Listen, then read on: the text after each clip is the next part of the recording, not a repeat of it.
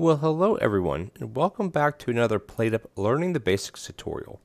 In this tutorial slash guide, I'm going to be going over the bare basics of automation. And when you think of automation, you think of conveyor belts, grabbers, smart grabbers. Now, conveyor belts themselves, in my opinion, have a limited use because they can't grab. They have a pushing action only. A grabber and a smart grabber have the ability to pull and push, hence being called a grabber.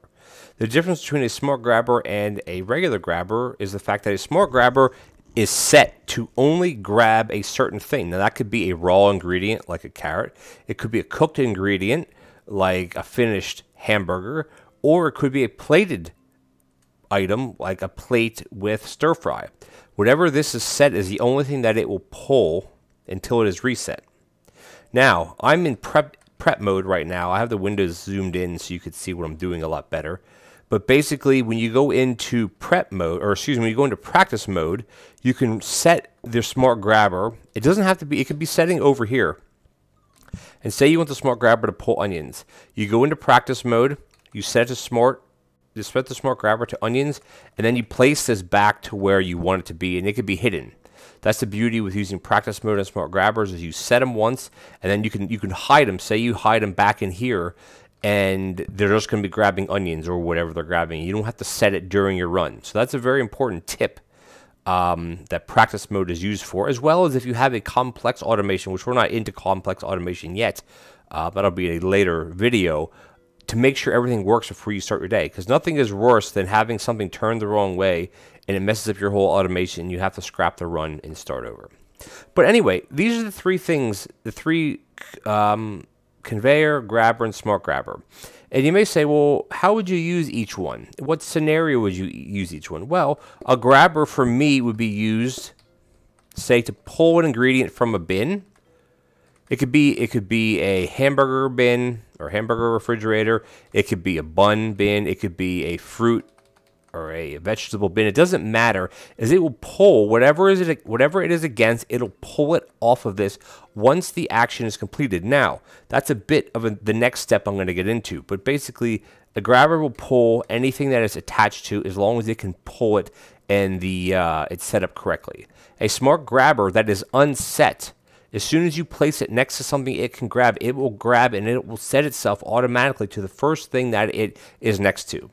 And the only way to reset it, especially if you say you have it pulling onions from here, the only way you could reset this would be to quit your run or quit the run, load it back in, and go into your prep mode to reset it, like to move it here.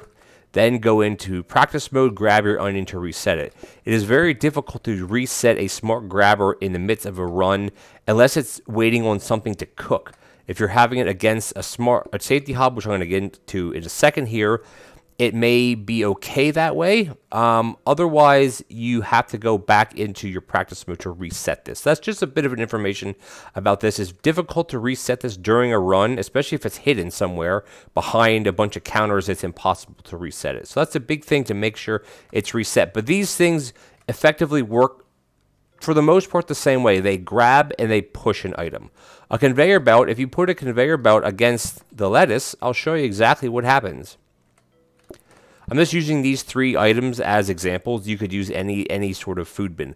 Let's go into practice mode, and I'll show you exactly what happens. It grabs the top one, which I actually kind of have these out of order, but the top grabber will grab an onion, or excuse me, will grab a carrot. It'll keep grabbing it. A smart grabber, you can see now this little icon right here on top of the camera, I think you can see, is an onion. Now, if I grab this, it's going to grab another one. So you have to be really super quick. You can't even do it to reset what this is. It's almost impossible to do it by hand. If you had two people, someone holding a carrot and the other one picks up and you spam the interact button or the set down button, maybe. And as you see, so a grabber grabs from a bin, a smart grabber grabs from the bin, and then it sets itself, and then a conveyor does absolutely nothing. But if you have a conveyor and you put something on it, it will then push it to where it needs to go. Let's get out of practice mode here. So the most basic automation you could set up, in my opinion, is actually one of the best. Say you have a salad run going. Okay? And we can move some of these out of the way. Actually, we can use this. Is to set up. You don't want to have to grab a lettuce and place it on a counter and then go back and get another one, etc., etc., etc. Well, that's where using something like a mixer comes into play. And there are various types of mixers. You have the regular mixer, which is this one here. It performs the both chop and knead. The hand is the knead action, and then the cleaver is a chop action. It says slow to it. The conveyor mixer, oops, that's not what I wanted to do. The conveyor mixer says slow as well, can perform both things, but also pushes after processing. So basically what a combiner mixer does is it combines a grabber slash conveyor belt and a mixer into one thing. Now, this costs the same as both of these costs, as a bit of information there. But they do save one full tile of space. And these are effectively good to use as a corner. So say you're grabbing a bin like this, like this, like this, and this is going to a prep station, which I'm going to demonstrate this in a second, like that. Because if you would have a regular mixer here, you'd have to have this here, and you'd have to have this like this, if that makes sense. So we're going to get into that in a little bit, another minute from now. I have a bunch of these things put in here so I can show you what this is. So for me, something like a chopping item, like a thing of lettuce, carrots for stir fry, onions which would go on like hamburger toppings or something like that, it'd be good to automate, or having onions and mushrooms done. So, and cheese, if you have like a cheese wheel to do the cheese for pizza. The only thing that you cannot use a mixer for to chop without some intervention is tomatoes, because tomatoes, the mixer will chop the tomato to the first action, and then it'll continue to make it into sauce. So that'll be in more of an advanced tutorial, which will be another later episode, about how you can go about combating the way the mixer works to slice tomatoes for a salad run. But to demonstrate exactly how you would do this, is I have a bit of a square restaurant here. You could have this set up however you want. You have your bin here, and you have, say you have, I'll do it this way. You have your lettuce bin here. You can turn this whatever way you want, doesn't matter. And for this, you could use a regular grabber or a smart grabber. We'll use a regular grabber, just like that. And I'll show you exactly what this looks like. And this will be the same thing for anything that needs to be chopped except tomatoes. So let's go into practice mode. And as you see, it grabs it, puts it on the mixer, and it mixes it and chops it. Well, it doesn't mix it. It uses the mixing. The mixer uses the chop action to chop it. And that's pretty handy, because say you're doing salads. I'm going to grab myself a plate. You grab the lettuce, boom. While you're serving someone else, this is doing it automatically. Now, you can take this one step further. I think you think where I'm going here, is you can actually have, if you don't have a regular, say you have a conveyor mixer, you then can have this set up. You could have all this hidden, and say you have a counter here, right? And now let's see what that looks like. Which practice mode is a bit easier to get to than running all the way around, but nonetheless. Now what that does is it grabs it, it chops it, and it pushes onto a counter. And you're probably thinking the same thing I'm thinking. Well, could that work into a prep station? And the answer is yes. Of course it can. Now, like I said, you could use this, or you could use another conveyor, or another, I say conveyor belt interchangeably with this, but you know what I'm talking about. You could have it set up like this. And I'm going to show you exactly what that looks like. And again, this is for anything that can be chopped, that needs to be chopped. This could be for onions, for carrot, for broccoli. It could be for meat. If you have meat stir fry and you have the meat refrigerator, a mixer is very, very good, or a rapid mixer is very, very good for that, because meat takes forever to chop by hand. So if you're trying to do that while you're doing something else, a mixer saves time. And now let's see what happens here.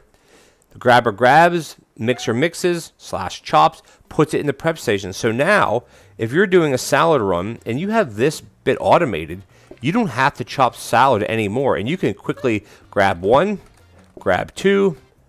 I'm running, I don't have much space here. Grab three. And you're serving all these people. And guess what? It'll continue to fill. Now, the only other thing is, if this would be a frozen prep station, these items would remain until tomorrow, until your next day. No matter how many are in here, whether it's 1 up to 4, will remain until the next day. And I'm just going to bin these just to show you that it's working like this. And that's the easy setup, or easy explanation on how to use a grabber or smart grabber. Like I said, these are interchangeable for this example, and to use either a mixer and a grabber afterwards to put into a prep station, or just a conveyor mixer. Now, a rapid mixer, we can get out of practice mode. A rapid mixer is a lot faster than a regular mixer. But the conveyor mixer, regular mixer, heated mixer are all the same speed. And if you're using a heated mixer, say that's the only thing you have, it costs the same as a regular or rapid mixer. There's no issues there. And if it's grabbing and mixing something that doesn't or that cannot be cooked by itself, like lettuce or onion or broccoli or carrot, the heating mixing feature does nothing. It'll still work as a regular mixer. It just won't cook anything. Now, if you're having something, saying you're using it for chips, you have it grabbing from the potato bin, going here, it'll perform the chop action, and then it'll also perform the heating action for something like chips. Or onion rings are a bit more complicated because you have to use the flour, but same difference, and like that. So that's quite a basic automation. And one of the most helpful, because anything, like I said, anything that requires chopping from a bin or from a refrigerator. Now, hamburgers aren't chopped. If you get the fresh patties, the hamburger refrigerator will be replaced with the steak refrigerator because you're chopping the steak. Now, in the next clip, I'm going to be going over how to use some basic automation for cooking, and then in the following clip, some basic automation that's used for dishwashing. Alrighty, so the next little information I'm going to give you guys is about how to use basic automation for cooking. Now, we have a danger hob here. Up here, we have the starter hob, and we also have a safety hob. Now, we all know how these work. The starter hob is 75% speed. The safety hob is 75% speed. A regular hob would be 1 speed, and then a danger hob is 2x speed. And you can use all these for somewhat the same exact way here. And for the example, the demonstration, I'm going to be using the hamburgers. Now, the thing that you have to keep in mind is that any hob besides the safety hob will burn if you're pulling something onto it like this. The safety hob will stop after the cooking cycle and it will not burn. But using any of the other, the starter hob, the basic hob, or using the danger hob, which is up here, if you use any of these, whatever you pull from this will burn without you taking it off, unless you're using something like a combiner or an autoplater, which will be in a later tutorial. That is not basic automation.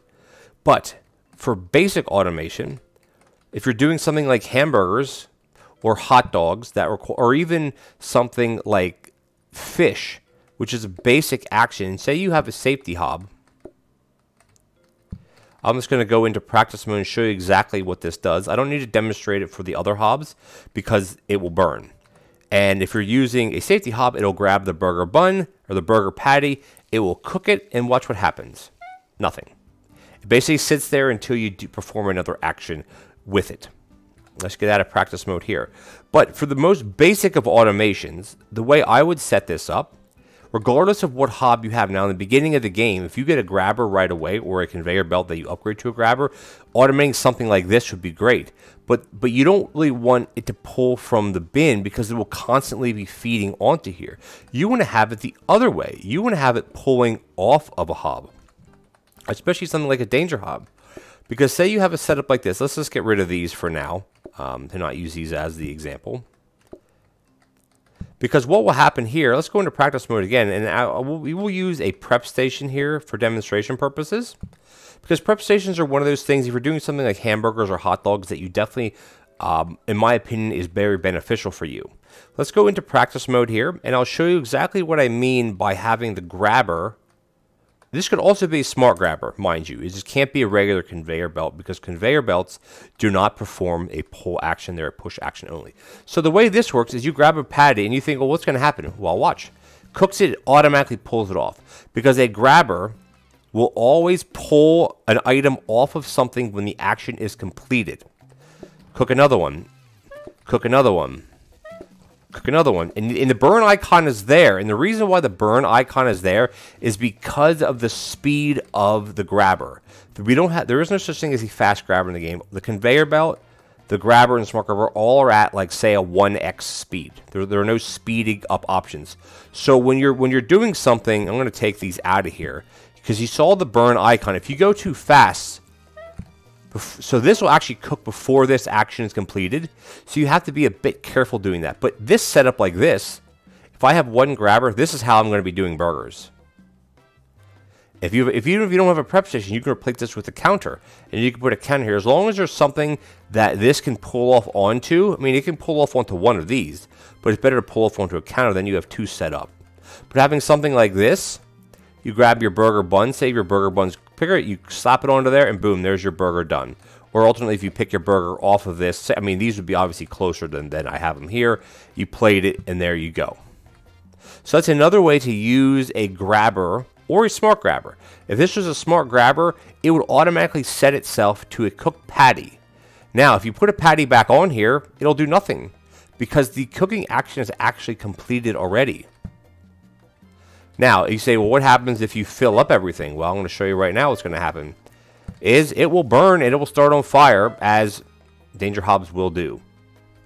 We can put the fire out, and that is perfectly fine like that. And we can just bin this somewhere. So that's another example of how to use a grabber or smart grabber, like I said, to automate, to do basic automation with cooking. Now, in the next clip, I'm going to set up some basic automation for dishes. But you know what? Before we do that, I actually have one more thing to show you guys when it comes to something like burgers or hot dogs or something that is cookable in a sense. If you have a safety hob here, I think you get where I'm coming from here. If you have a safety hob, watch what happens when you have this set up. And again, you could hide this. You could have this up here. Like say this is the top of your restaurant, you have other things here. You could hide this bin. Because watch exactly, I'll show you exactly what happens.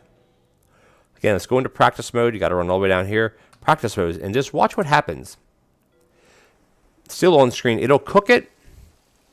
And it is a bit slow, obviously, because of the safety hob is only 0.75 compared to the danger hob, which is 2.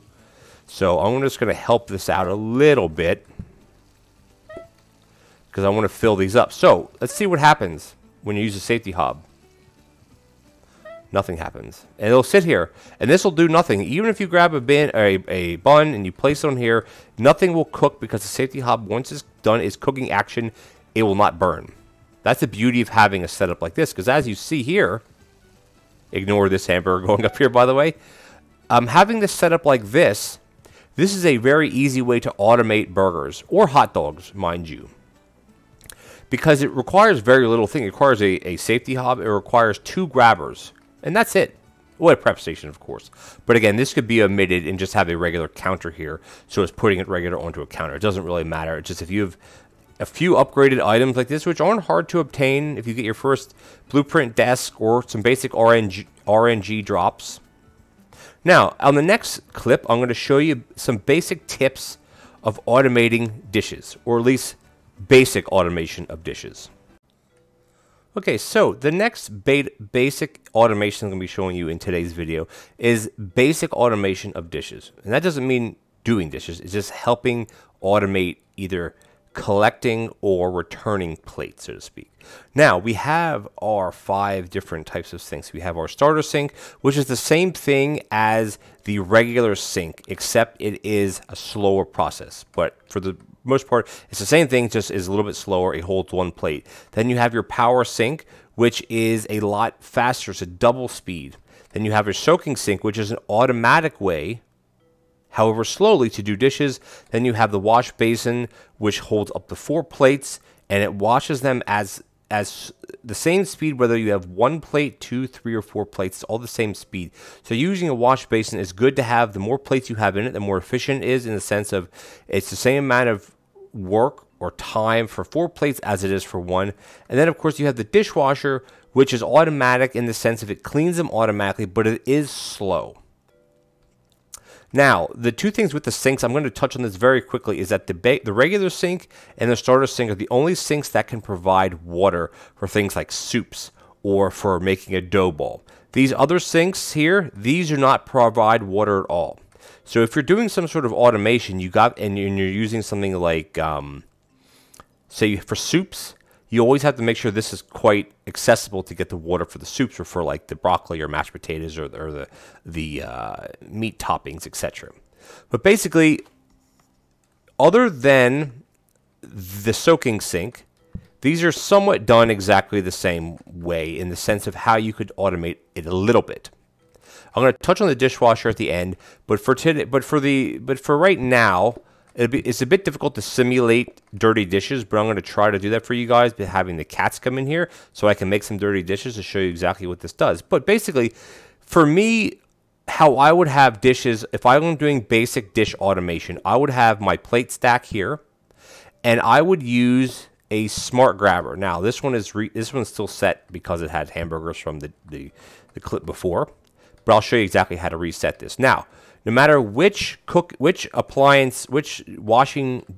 appliance you use, you have to have a smart grabber for what I'm about to show you guys. And you know what? I'm actually just going to use the power sink because it's quicker. Actually, no, sorry. I'll use the wash basin. It makes just as much sense for the wash basin. It's just a bit slower. So what I'm going to do is I'm actually going to start the day to show you how this is the most basic way to automate dishes, of retrieval of dishes. And then after this clip, I'll show you about loading dishes. So let's just go into practice mode once again, and I will show you exactly what this does. So I have to wait for the cats to come in because that's the only way to get dirty dishes. Unfortunately, you can't get dirty dishes any other way. And since I'm doing hamburgers, I'm just going to cook a couple hamburgers for them, and they will have a few dirty dishes here. So ignore this part of the... oh, this one needs a plate, obviously. Alrighty. So, these are going to finish. Now, what you'll do is you put this into here, and you think, well, what's going to happen if this isn't set? Well, if this is not set to a clean dish, this will pull this just like this. That's what it will do if you don't have this set. So the way around that is you take a clean plate right as the day starts, or in practice mode, you reset this. As you see, this little icon now is a clean plate. So if you put a dirty plate, or since this is the basin, up to 4 dirty plates, this won't do anything. Now, I'm just standing up here so you guys can see it a bit better. So I'm going to wash here. Now again, the wash basin is a bit slower, but watch what happens when they're done. The conveyor belt, or the smart grabber, will automatically unload the device. Now, if you have a dishwasher, when the dishwasher is finished, it opens up by itself, which means when this opens up by itself, the smart grabber will automatically unload the plates. So dishwashers, they are a bit pricey. That's one of the downsides of them compared to the other sinks. A soaking sink is worth $20. A power and wash basin are both $60. The regular sink is free because you get it at the beginning of the run, and the other sink, I believe, is $20. Let's clean this mess up. Anyway, let's get out of practice mode. So that's one way to do it. The other way to do it would be using the dishwasher, which I just explained how that works, and it's exactly the same way. If you use a power sink, same way again, and if you use the regular sink, same way again. Now, the soaking sink is where it's a little bit different, and I'm going to have a full soaking sink automation tutorial on this later on. But I'm going to start the day again, have the cats come in, have a couple dirty dishes, and I'll show you what this does. And I like soaking sinks because they are automatic. As soon as you put a plate into it, it's automatic how they're going to work. And after this next quick segment here, I'm going to plate this up for this cat. Oh, that's actually 2 of them, so I got to have 2 of them on here. I'll show you exactly what this will do. We're only going to be using 1 plate for this example. Now, we're going to pick the plate up, dirty plate. This is set to clean plates. You plop it in here. And what will happen is this will actually clean it by itself. We can actually just put this one in here just to get rid of it. Dishwasher does make a bit of noise, excuse me for that, but I'm going to demonstrate. When that's done, it pulls it. When this is done, watch what happens. It'll be done in a second here. Now, just picture this being here. It's the same exact thing as having the basement. When this is finished, we have more cats coming in, of course, it'll open automatically, and if you have your smart grabber here, it will automatically pull this plate out and return it to the plate stack. Now you may say, okay, well that's great of pulling dishes, but what about feeding dishes? How does that work? Well, it works quite the same. So say, let's put this away. Say we have a regular sink. Let's use the power sink. I'm going to put it up here for this example, and then I'm going to show you a much better setup for this. So say you have something like a dish rack, and then you have, of course, you have your grabber here. Now this could be a smart grabber or a regular grabber, because all it's doing is grabbing the first thing that it sees, which is going to be a dirty dish. It won't be grabbing anything else because the only thing that you're going to be putting on here is a dirty dish. Now, this could be a counter like that, or it could just be this going into this and you just have it as a storage. But the way this will work is that you'll place a dirty plate on here. Well, actually, you know what? Let's just run through a day and I'll show you exactly what it means. But what I'm going to do is I'm going to add one more thing to this. And I don't think I need to do it twice. You guys will understand what I'm talking about here. But let me run one more day through. Unfortunately, it's a big restaurant, so the cats have to run around. But, oh, look at that. It's actually spawning in dirty dishes, so I don't even have to go practice mode. So what happens, so the simulation here is you have dirty dishes here. And you watch this and watch what happens. If you just stand here and you push your interact button down, obviously this plate stack is full. So let's just get rid of these plates. I'm just getting rid of them here just for the example. And let's say you have this all loaded up with dishes, okay? This is the starter plate stack, which only holds 4 plates anyway. But I'm just going to show you, again, this is a bit of a simulation. Say you have this loaded up with 4 plates. You stand here, and all you do is you hold down your interact button. It'll clean 1, clean 2, clean 3. And all I'm doing is holding down the button.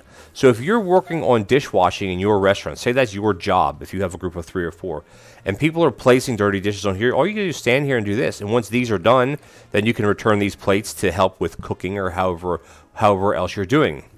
Now, the only way to fully automate something like this would be to use something like a soaking sink. And I showed that in the previous example that the soaking sink is quite slow. But the setup like this would work. But you'd need multiple ones of these, which that comes in a later tutorial when I show you advanced automation for 100% auto dishes.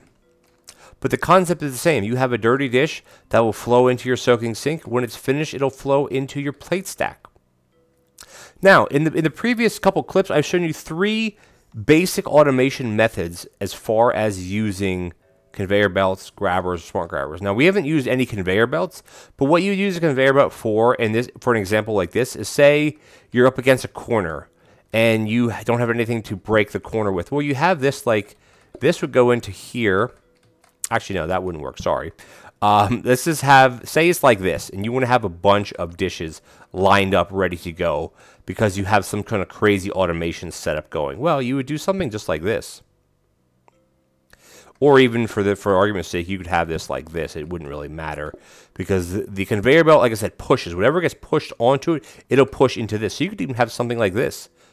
Man, you can configure this many different ways, as I showed you up here, like that. Say you could store a bunch more dirty dishes. You could stand here and even do more dishes at one time, as this will keep continuously feeding through. Like I said, conveyor belts aren't used very much. For me, conveyor belts are used as a filler piece where you want to gain some space in between. And that might be for doing pizzas. You would have an extra pizza or 2 extra pizzas in your line instead of just having 1. That's what a conveyor belt would be used for, because you manually have to put something onto it, or you have to have the grabber or smart grabber actively pushing something, or a conveyor mixer, excuse me, pushing something onto the conveyor in order for it to do anything. So we covered about how to use it to pull items from a bin onto a mixer, onto a prep, or into a prep station. We discussed how to use it for cooking, whether it be to push a cooking item onto a hob or to take something from a hob into say a prep station, or even using a safety hob down here to set up a full burger, a very basic burger to grabber to safety hob to grabber to prep station. Quite a simple setup to automatically cook your burgers. And lastly, we talked about auto dishes. And auto dishes is just a term that I use for anything that can be automated. It's not full automation. Even a setup like this isn't considered full automation because you actively have to put dirty plates onto this. But as I said, there'll be more advanced tutorials coming out where you could fully automate retrieval of dishes from your tables. And you don't have to touch anything at all. All you have to do is wash them. Or if you have a big soaking sink setup, you don't even have to touch your dishes. And there are plenty of videos out there showing people using this in their runs, but I'm going to be showing you guys the breakdown of the easy way to do it in a bit later on in another tutorial. So, thank you guys for watching. Thank you for sticking around for the basics of how to use a conveyor belt, a grabber, smart grabber, and 3 real in-game scenarios, using it for preliminary chopping and grabbing, using it for cooking, or retrieval of cooked item, and also using it for dishes. Those are the three most common ways to use mixers and some form of conveyor belt to help your game go a little bit more smoothly and possibly a little bit more easier. So thank you guys for tuning in, and I'll catch you next time in another PlateUp Learning the Basics or Advanced Basics tutorial. Take care now.